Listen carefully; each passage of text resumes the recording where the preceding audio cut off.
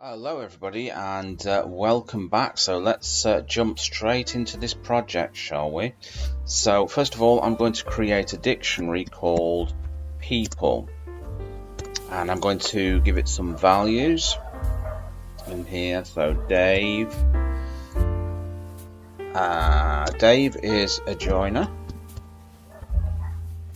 and let's say another value, let's say Bob is a builder.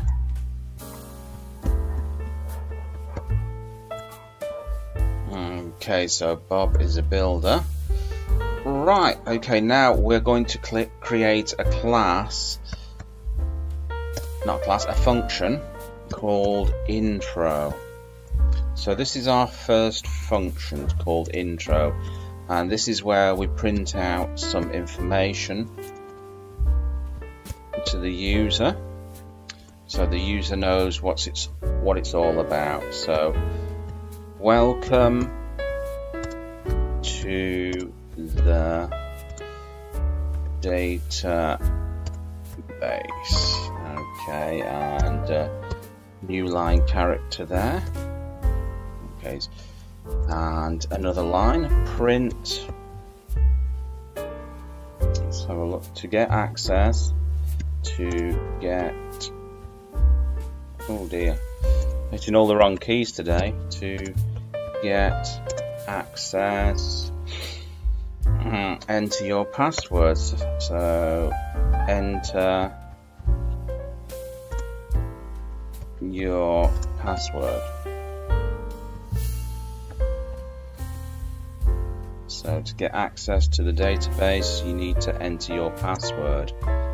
And I'm going to type enter password here, which is going to bring us on to our next function, which is going to be called enter password. So define enter password. Okay, so this is the next function. So I'm going to set a password here. So password, let's say, is equal to 123 A. So, is that right? 123 ABC. Okay, that's our password. Not the strongest password ever, but this is just a demo for this. This is just an example. Okay, so we're going to create entry 1, which is going to be equal to input. So we're going to grab some user input here, and we'll type in enter password. So the user can then enter the password in. Okay, now we're going to first of all, we're going to check the length of the password. So if len here, which will check the length of entry 1, is less than, let's say, I don't know, less than 3. Okay, and we're going to check if entry 1 is, say, not equal to password, then we're going to do something. Okay, so we're going to print some information to the user, so the user knows what's going on. So we're going to simply print access denied. Okay. Else, if they get the password right, if the password is long enough and they get it right, else we're going to print password granted. Okay, and then we're going to say database which is a function we're going to create in a second or two. Okay, so this should have actually been access granted, not password. Access granted. Okay, so we're going to go down now and we're going to create a function called DataBase. Okay, so that's our function there. So DataBase, and now I'm just going to create a variable called x. You can name it anything you want. I'm just going to call it x for simplicity. Okay, so x is equal to, I'm going to say int, because we're going to be entering an integer into this field. Int input, and we're going to give the user some options. So number one, clear. Option one is going to be clear, which will clear the whole list. Option two is going to be update, so we can update the list or the database, so we can update it. Option three is going to be print, so we can print out all the values in there. Okay, so we've done that now. Okay, so we're going to go on to a conditional now. So whatever option the user chooses, we're going to do something about it. So if x is, let's say, equal to 1, which is the first option, if x is equal to 1, which is clear, so we're going to say people.clear. So this will clear the database, and then of course we're going to print the database out, so print people, so you can see that the database has been cleared. And then of course we're going to print a message to the user telling the user exactly what we've done. So let's say database cleared. Database cleared. Okay, so that's option one. And now we're going to create an elif statement. So elif. So here, elif x is equal to option 2. We're going to do something about it. So what is option 2? Option 2 is update. There we go. So elif x is equal to option 2. We're going to do something. So basically, update dictionary.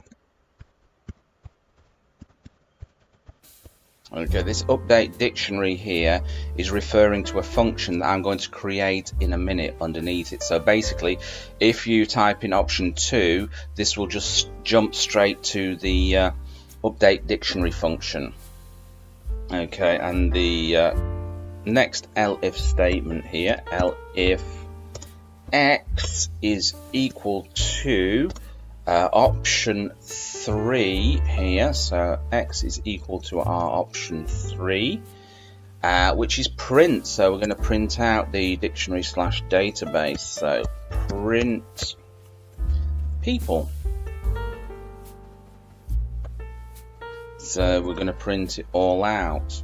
Okay, this brings us on to our last function, which is update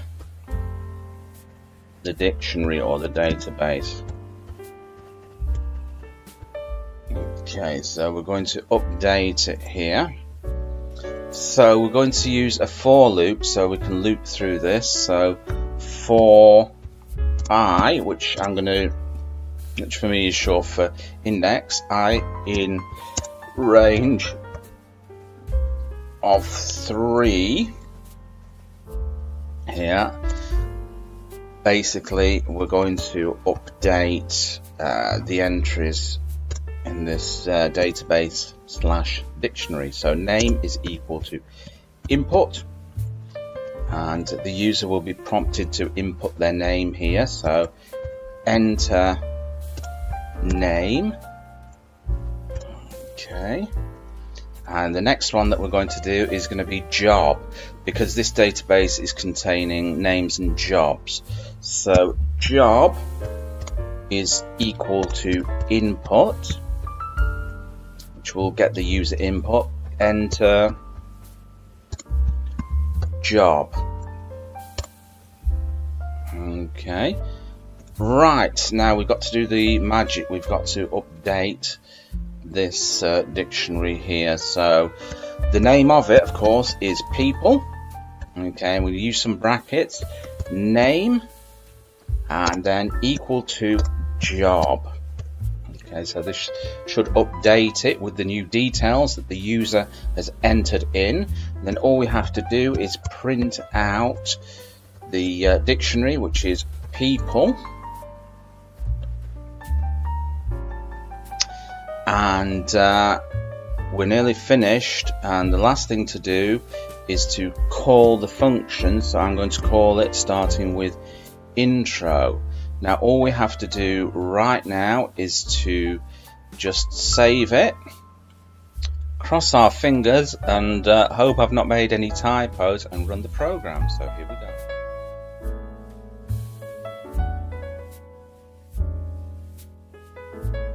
Okay, so enter password 123 ABC. Okay, so we've got access granted, so we can either clear, update, or print it. So I'm going to hit 1 here. Okay, database cleared. Okay, so let's just click off that, and let's just run it again. Okay, enter password 123 ABC. Okay, so we've done clear, so let's do update. Option 2, enter name. Let's say Paul. Okay, enter job. Let's say driver. Okay, so let's just stretch that out a little bit so we can see it. So there we go. In the database, we've got Paul and we've got driver. Okay, let's just run this again. Right, enter password 123 ABC. Okay, I'm going to use option 3 here, which is to print out everything. I'm just going to stretch that out a little bit so you can see it better. Hit enter 3. Okay, so we've not entered anything, and it's just printed out what is already in the database. Okay, I hope you found that helpful. If you have, give it a thumbs up, and I'll catch you in another video. Bye-bye.